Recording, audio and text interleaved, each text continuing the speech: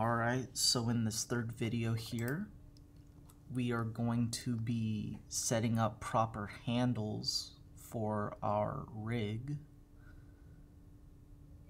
So this will be a continuation last time from our previous video.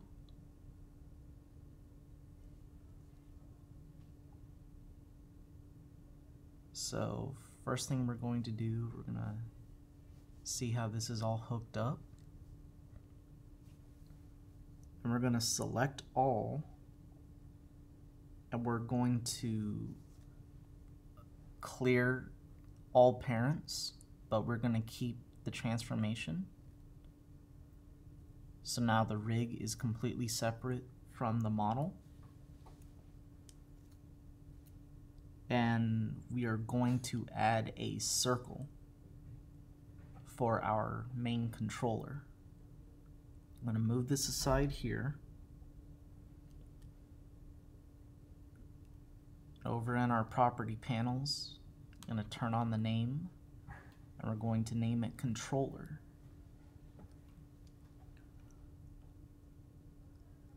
And that'll just stay there for right now.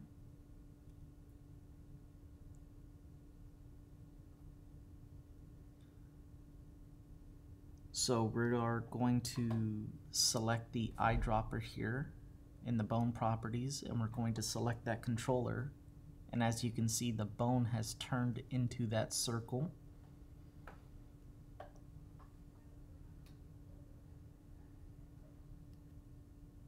So we are going to need to resize this and reposition it.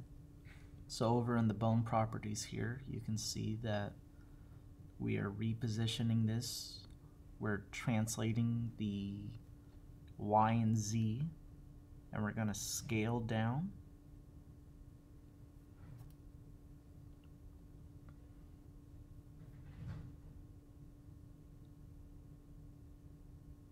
We're going to reposition this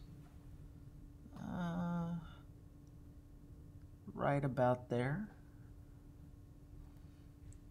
So now we'll be doing this for the rest of the rig, mainly the body and the feet. So we're going to select that ant body there, and using the eyedropper tool again, we're going to select the controller,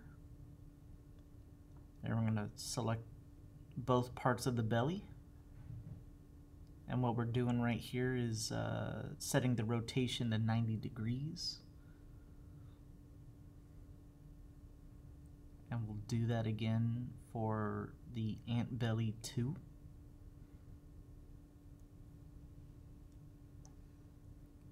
And now we are just going to resize and reposition.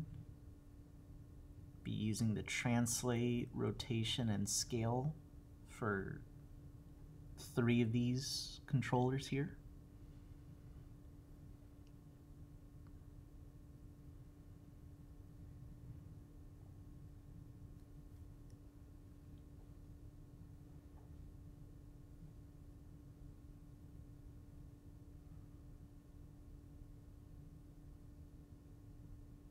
And we're making sure these circles are a little bit bigger than the body itself so they're easy to select.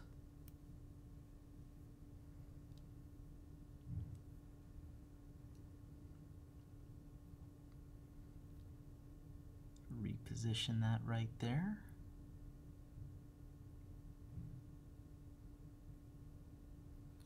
And now we'll be adding controllers to the feet. So we are going to select that controller, and we're going to duplicate that.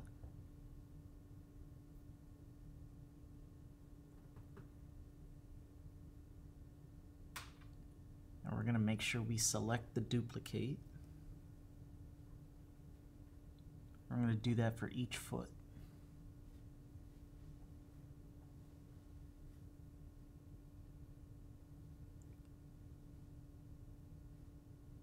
We're going to select that circle, and we're going to go into edit mode, because now whatever we do to that duplicate circle in edit mode, it will configure those other circles to copy. So now we can resize this however we need to try to match the feet as best as possible.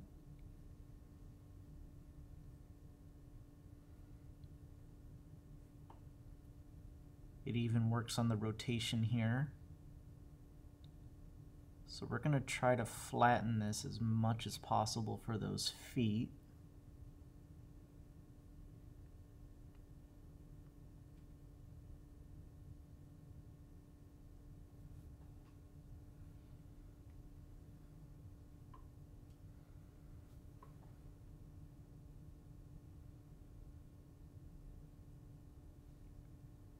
I'm going to move these down.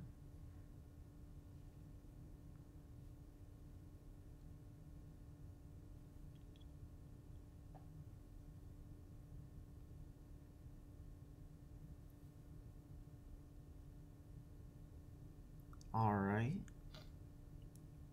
So now we can delete these circles for the time being. And as you can see, it didn't affect the circles that we previously changed the bones to. But let's undo that. So now we'll make another circle. And we're going to select that global control and we're going to turn it into a circle there.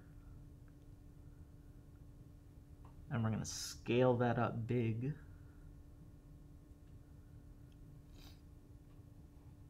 All right, and now we are officially done with those circles. We can delete them.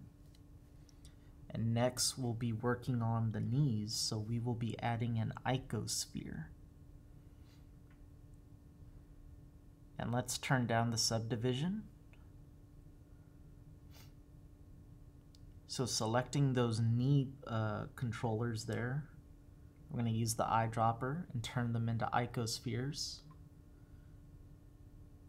And we're going to do that for the left side of the ant body here.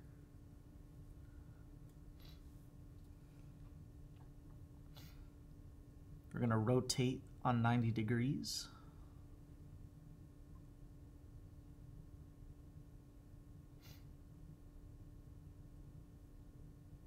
And then in edit mode for that main icosphere, we're going to scale down to make smaller, and we can delete it now.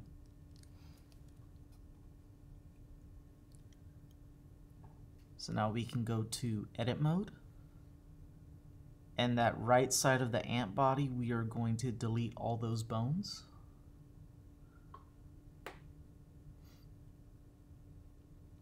We're going to select everything on the left side. And we're going to go up to armature. And we are going to symmetrize.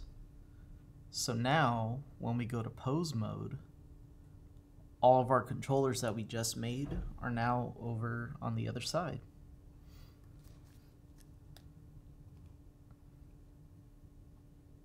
Everything looks good. The last thing we need to do is parent those eyes to the head bone. So we're going to select the eyes and then the head bone. We're going to parent to bone. And now everything's moving properly.